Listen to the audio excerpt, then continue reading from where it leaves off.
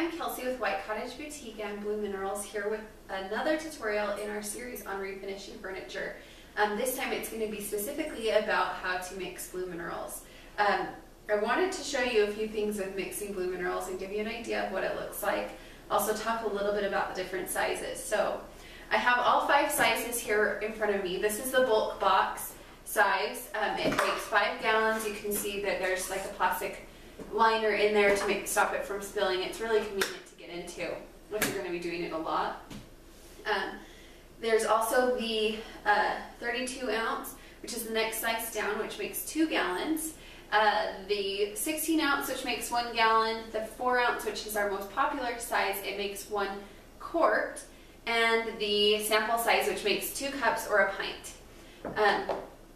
We're going to be mixing up a pint of paint today, but I'm actually going to take it out of this big bulk box because this is the one I work out of. You're going to need a tablespoon measuring utensil. I love the metal ones because they're much easier to clean than the plastic ones with the powder, but if you don't have a metal one, it's totally fine. Use what you have.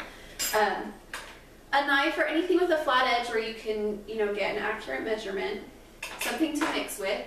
I buy these 1 quart mixing cups from Home Depot because I usually mix up a pint at a time, which is a half of a quart. And these work perfect to store them as well as to measure out a pint because they have the measuring lines. You can also go, measure a cup or whatever out of these, but they're really nice and they're only about $1, maybe $1.25 if you're buying the lid as well. Then I have just a regular plastic cup. I use these to mix up the blue minerals because you want to mix the blue minerals with water before you add it to your paint. And then these are nice because you can just throw them away. I've got a cup of just regular tap water, and I've got my paint. Today we're going to be mixing up blue minerals into Benjamin Moore's Covington Blue, which is one of my favorite colors. It's one of the colors I use a lot. So I buy it in a gallon because it's much, much cheaper per pint, I guess. So I'm going to go ahead and open this up. And I have just a little can opener. Home Depot gives these away free when you buy their paint, along with mixing stir sticks. I just barely bought this paint, so I'm not going to stir it up. If it's been sitting for a while, definitely mix it up before you do this so your color is more accurate. So you can see how pretty that color is. It's a really pretty blue.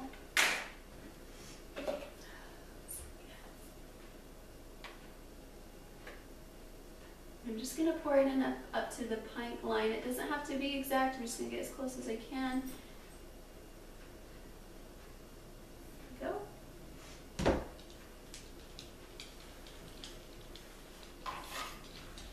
I'll just put the lid on. And I'll usually go around and wipe that off just so it doesn't get super messy all over my counter. But I'm not going to do that now. I'm just going to set this to the side so I don't need it anymore. So the paint that I use is actually Behr's Premium Plus paint.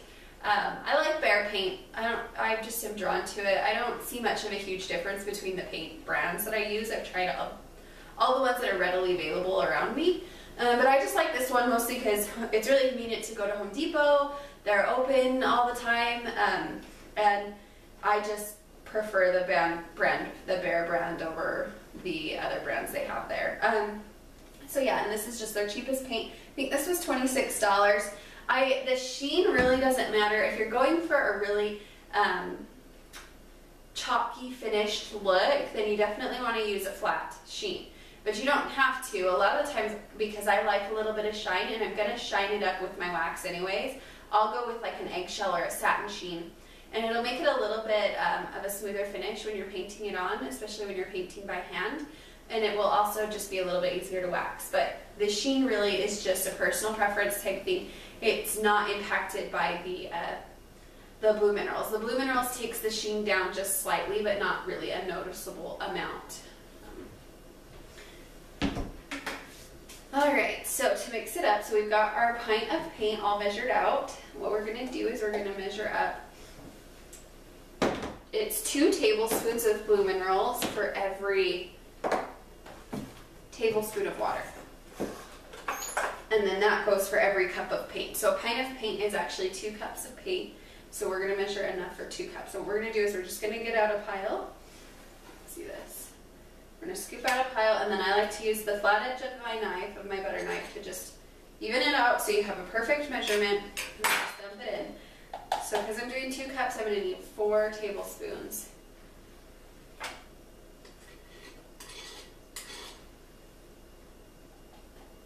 Two, 3,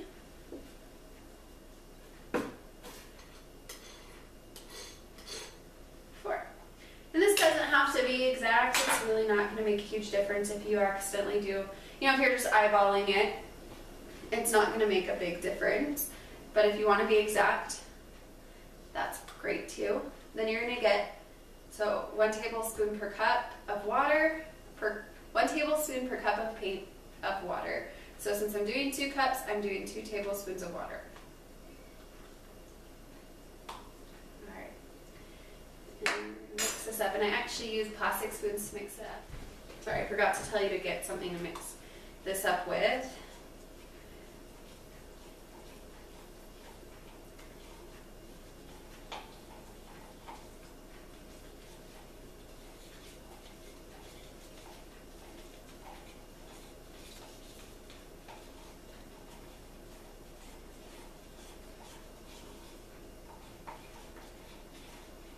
You can see I'm spending a good amount of time mixing it because I'm making sure to get out every single lump, squishing them with the back side of the spoon so that they are all mixed in well and you don't get chunks of powder while you're painting. So you just want to make sure it's really well mixed.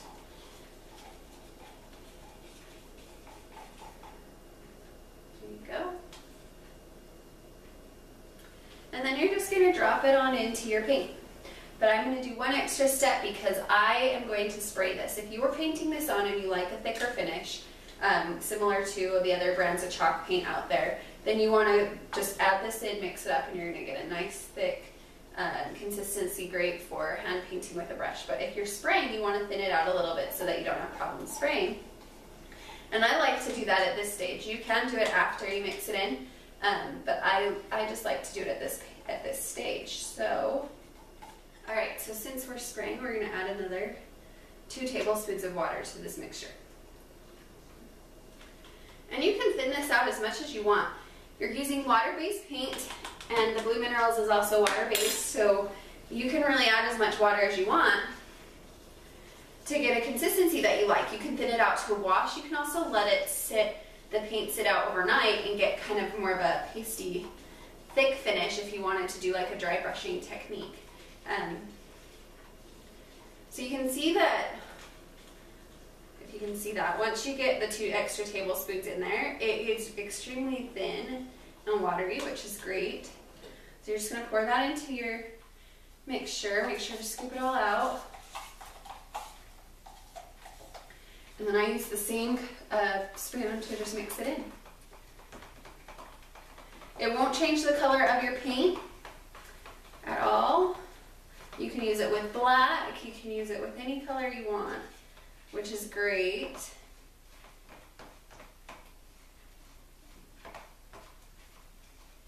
And there you go.